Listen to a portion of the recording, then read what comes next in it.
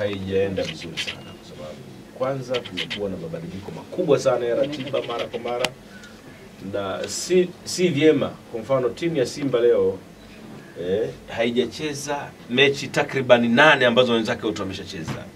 Kwa hiyo ile ligi inapoteza mvuto wenyewe wa ligi.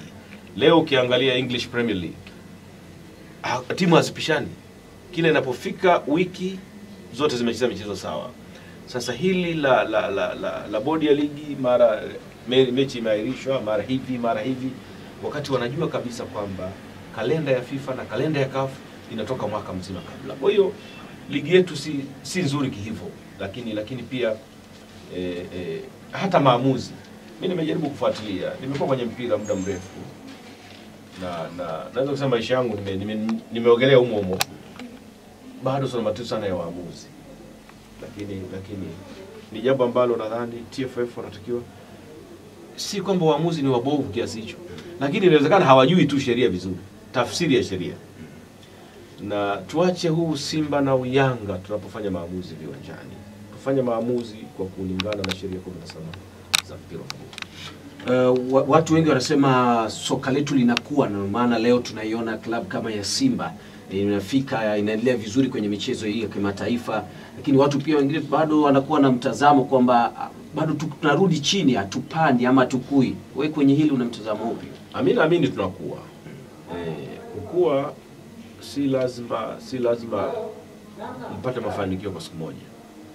Lakini kukua kwetu kunahitaji vitu ambavyo kwa kweli kuna mafanikio fulani yanaonekana. Angalia wenzetu wa Burundi, wana program kubwa sana ya kuchukua baadhi ya vijana wanaopeleka kwenda kusoma Ufaransa kwa ajili ya kuja kuwa makocha. Ndio maana leo unakuta timu zetu zinaajiri makocha kutoka Burundi, kitu ambacho zamani kisingeweza kutokea.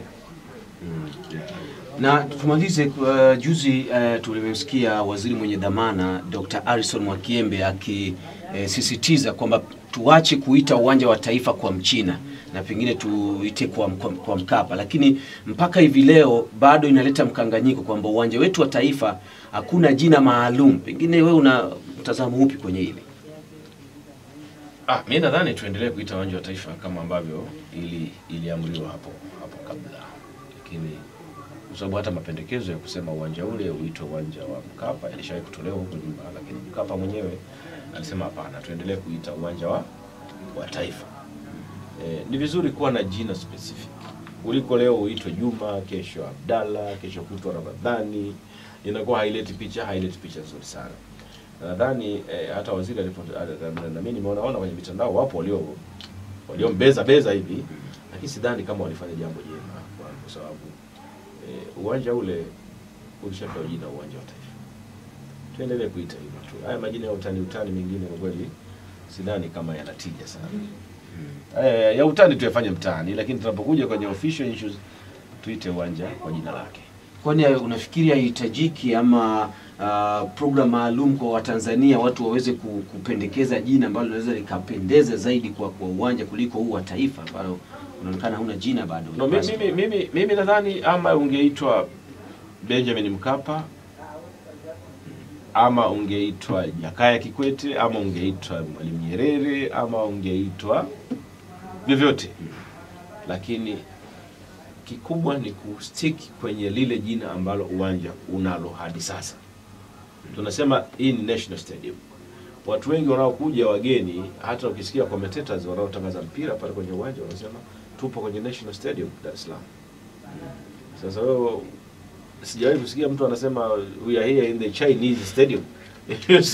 Kwa hiyo mimi nafikiri tufike mahala tuheshimu kauli za viongozi wetu na tubaki na jina hilo la uwanja wa taifa. Najua ile wanasema kwa Mchina walikuwa ni majina ya utani hivi. Sasa unajua siku hizi kuna lugha hiyo kusema kwa Mchina maana yake labda kitu feki. Kitu ambacho kwa kweli sidhani kama ni tija sana. Kwa hiyo kikubwa ni kwamba uwanja ule ni uwanja wa taifa. Tuendelee kuita uwanja wa taifa. Lakini kuita kwa Mchina maana yake ni kwamba kwa hizi kauli za mtaani kwamba kitu chochote kinachotoka China ni fake.